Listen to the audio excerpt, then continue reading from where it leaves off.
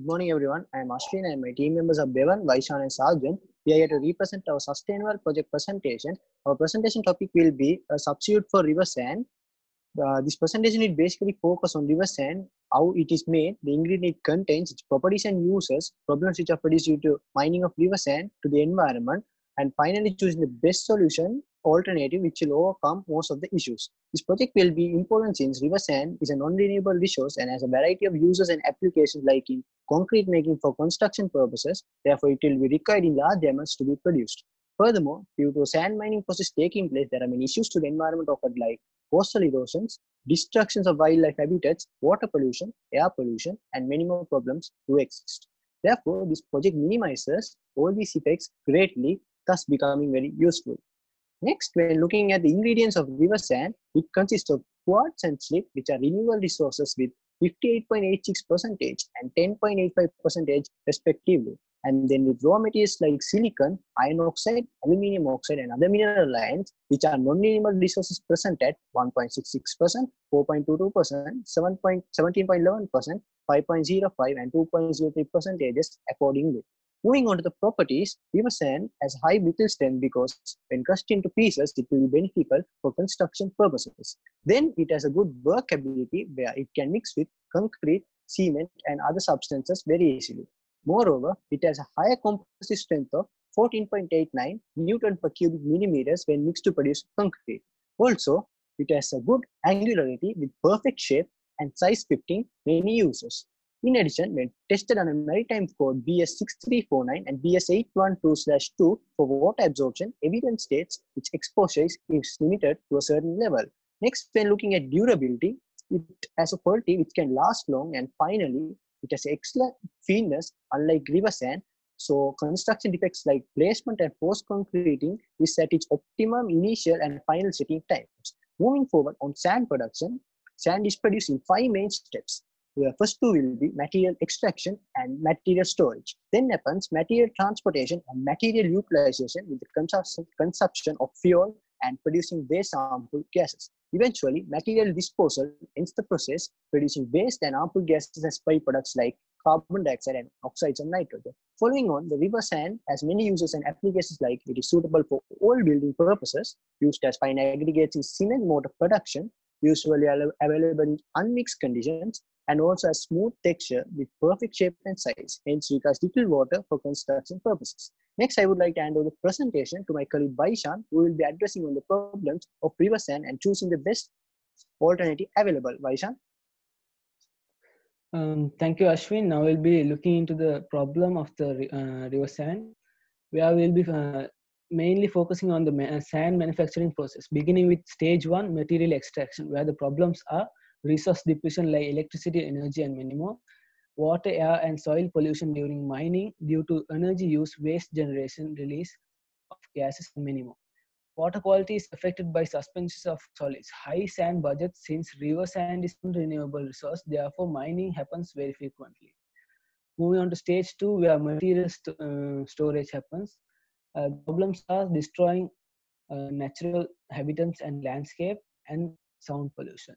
In stage 3, where the material is transported, the problems will be the transportation cost, fuel cost, air pollution due to release of harmful gases like CO2, oxides of nitrogen, and large sand particles. At stage 4, material utilization, noise. The problems are noise, dust, truck traffic, pollution, and visually unpleasant landscapes. Finally, at stage 5, material disposal, the problems which are wastage of resources when demolishing buildings, since river sand is a non-renewable resource, sound pollution, air pollution due to release of harmful gases like CO2, oxides of nitrogen, and large sand particles. There are certain alternatives proposed for this problem, which are copper slag, bottom ash, foundry sand, quarry dust, manufactured sand.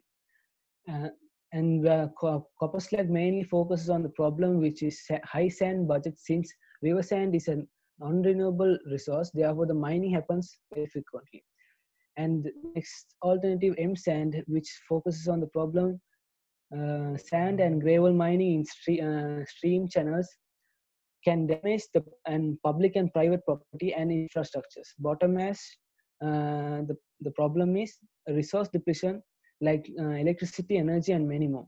Foundry sand prevents air pollution due to release of harmful gases like CO2, oxides of nitrogen, and sand particles. The best proposed alternative is M-sand. Why M-sand? Because there is no soil pollution, no air pollution, no water pollution, since there is no sand mining happening. Public and private property are no more damaged since no mining in stream channels. Water quality is not affected. Sand budget is reduced by 50% compared to mining. Noise level is low compared to mining. Dust produced is less compared to mining. Transportation and fuel costs are comparatively low. Truck traffic reduced due to short transportation distances. Wastage of resources are prevented.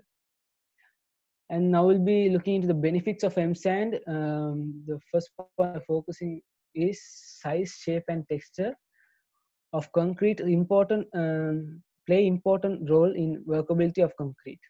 More surface area of sand, the demand for cement and water increases to bond the sand with coarse aggregates. The next point, the control over these physical properties of manufacturing sands makes the concrete require less amount of water and provide higher workable concrete. The less use of water also helps in increasing the strength of concrete, less effort for making and replacement of concrete, and thus increases the productivity of construction activities of sites.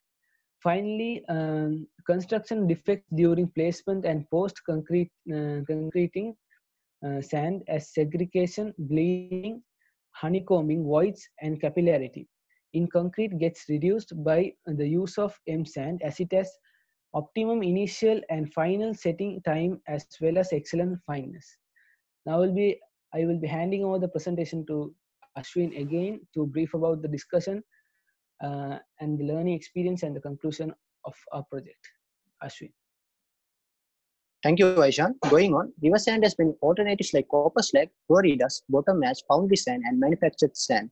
All of these substitutes minimize the problems caused by river sand mining in many ways. But when considering sustainability, performance, and problem reduction environment, manufactured sand will be chosen as the best alternative available because it is sustainably better than river sand in many ways, like having good ability to mix with concrete in construction purposes, not affecting water quality, so no suspension of solids by mining. Moreover, no damages caused to water streaming channels, means no destruction of public and private property caused.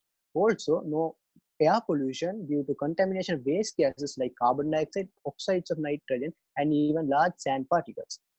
Also, minimum dust is produced, and ultimately low noise level, and also manufacturing takes place in industries, so no public disturbances caused due to noise levels.